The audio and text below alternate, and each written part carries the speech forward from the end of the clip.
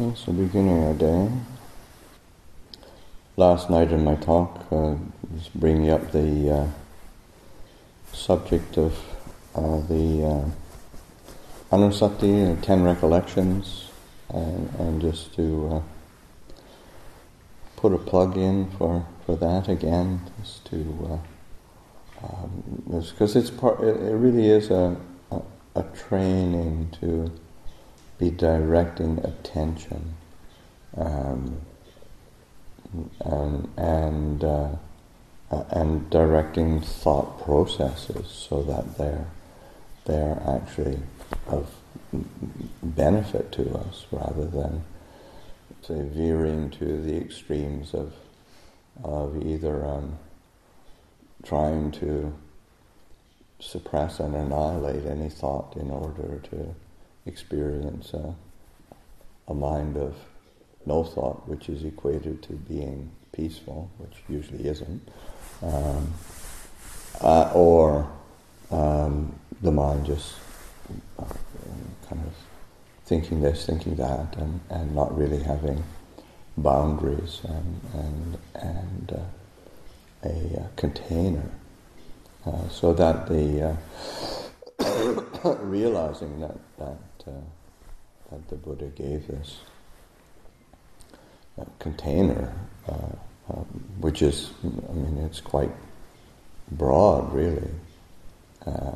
It's not at all restrictive or constrictive,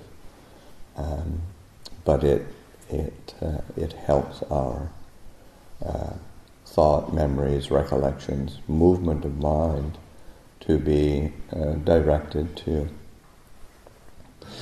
something that's either uplifting or peaceful or settling or just helping to be bring an immediacy to the present moment, and so that's really essential to be developing that skill, and also just even the way that we relate to the body is when you say Kaya Kata Sati, it's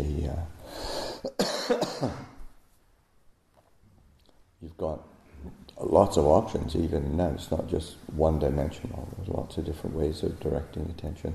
But I think one of the things that's helpful or useful in each way that the mind is directed, in the way, whether it's posture or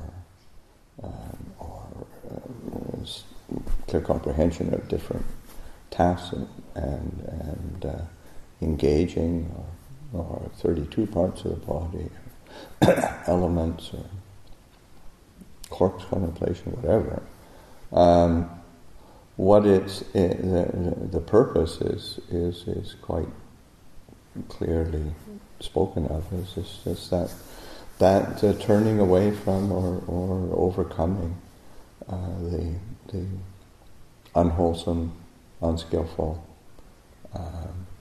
tendencies of the mind, allowing the mind to experience a sense of steadiness and clarity,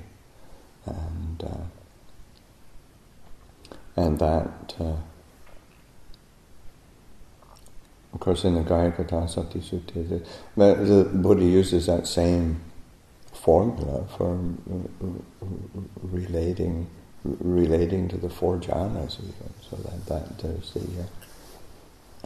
one is grounding the experience even of the meditation in that experience of the body, so that there's a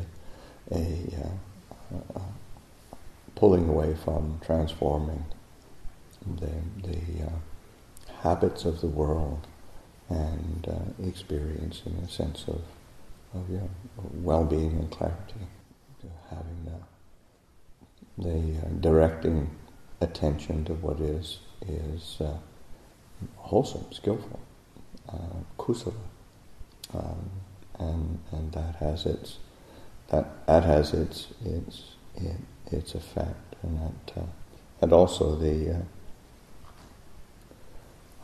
like that, directing attention to dispassion, viraka, sense of, because there's a real peacefulness and recognizing that dispassion is not.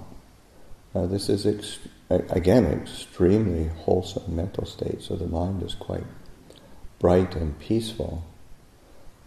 This is peaceful. This is sublime. So that dispassion is not a shutting down of anything, but it's more like recognizing, well, what's actually really satisfying and settling, and also that quality, that word, say viraka, dispassion, is also just oftentimes, say, literally translated as fading away. And so this, we tend not to just let things fade away. We long after them, especially when it's something that is either kind of exciting or interesting or pleasurable. But then even the unpleasant or the things that we're averse to, we don't let it fade away. We go back and chew on it again and get upset or I can't believe it. This is going on and on, and so just let it fade away. And it's just this viraka, this dispassion, and that's what that's opening the mind to, the heart to, is something very very peaceful, very bright, and so these it's all, say, relying on remembering to do it, recollecting that which is wholesome and skillful, applying our attention and the memory faculty. I mean, you think of what do we tend to remember and think about, and so much of it is just so kind of pathetic, but then to consciously recollect, say these 10 recollections has an extremely beneficial effect on the mind, and one can be doing that at all times. Okay.